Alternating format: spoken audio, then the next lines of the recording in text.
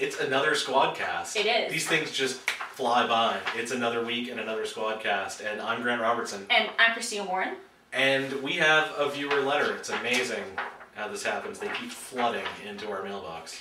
Let's see what this one has to say. Dear Squadcast, my mother tells me I have a face for radio. I've checked, and unfortunately all the radio stations in my area want a real pro, or a Dave FM operator.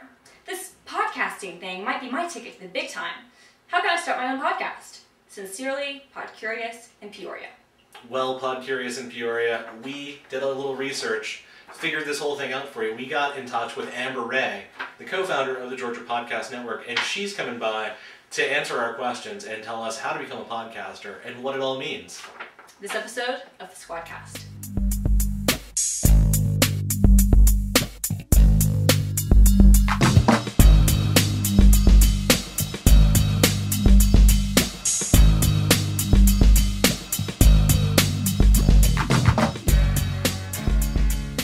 Radio waves from many programs are being picked up by your radio all the time.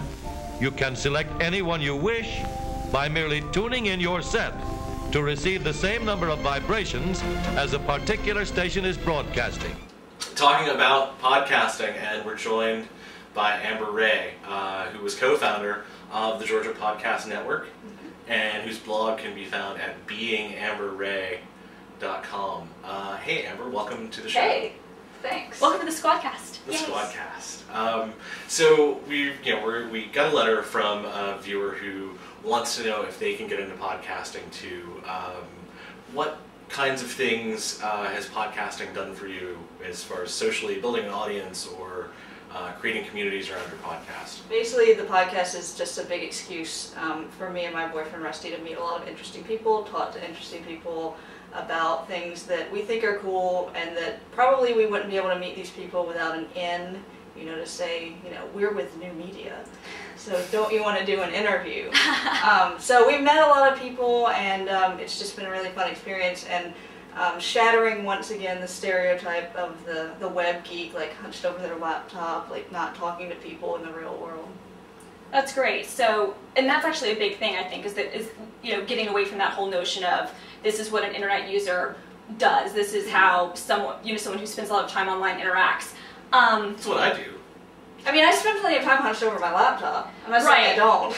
But there's a social aspect outside that encompasses the two things together. Can you tell us a little bit about what the Georgia Podcast Network is? Yeah, it is. It has two main functions.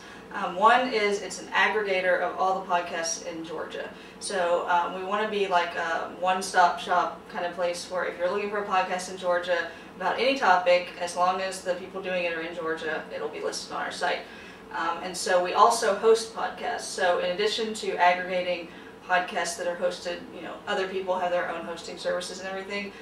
If you want to start a podcast but don't really know where to host it, or you don't want to pay for Libsyn or something, you can host it on the Georgia Podcast Network. And we have about 13 programs that we host, and then in the aggregate directory, it's probably about 60 at this point. And what has, I would imagine running a network like that has done a lot for your own podcasting efforts. We think one of the big strengths of social media is to really get people in touch with their local community and forge connections within their local community. I mean, I know the internet lets you make connections all over the world, but we think there's real power in building those connections locally, because that's where you can have a lot of influence.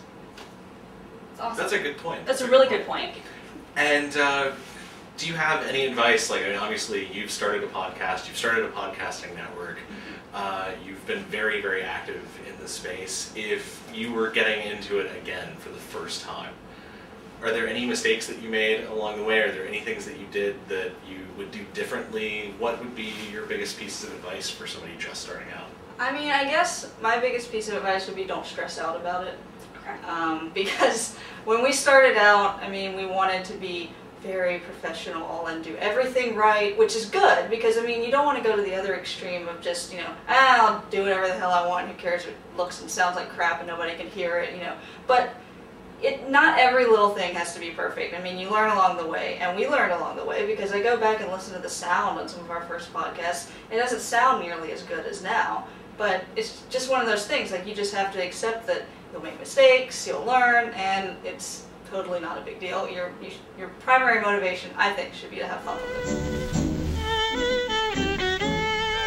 And so, we're on the air. Let's see how the broadcast gets from the studio to your home. Of course, you don't hear the real sounds over your home radio. What you hear is a translation of the sounds. Sound travels in waves. The picture of a sound wave, if we could see it, would look very much like this. These sound waves, made by the musical instruments, travel in all directions at once. Some of them are hitting that microphone and being picked up by it. The microphone is simply an electrical ear, the ear of the broadcast listeners. It picks up sound waves and converts them into electrical current. Skype. So doing a podcast by yourself can be fun. It's even more fun with more than one person.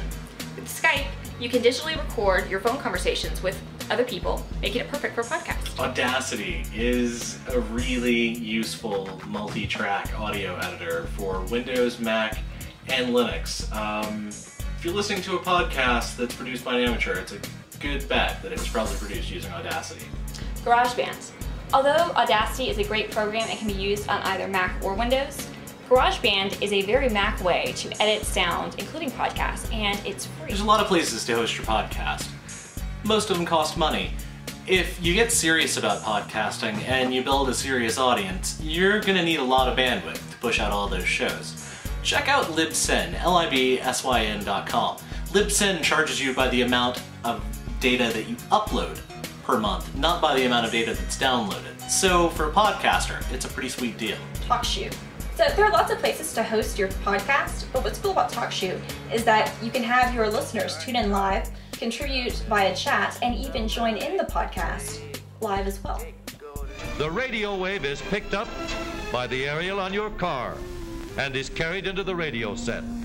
This wave is still a combination of sound and carrier waves, and your radio set must separate them. This is done in a little device called a detector tube. You've seen one in your own radio. This detector cuts off the bottom part of the wave so that if we follow the top line of what's left, we have an audio current wave exactly like the one we made in the studio. Then the other tubes amplify this current, and as it reaches your loudspeaker, it moves the diaphragm back and forth and is translated into a very good likeness of the sounds you would hear in the studio. Can you believe that we're at the end of another show? At the end, it's always so sad when we get to the end. It really is. But I'm Christina Warren. And I'm Grant Robertson. Send us your comments, questions, death threats, whatever. Squadcast at downloadsquad.com, and we'll be sure to write you back. We promise.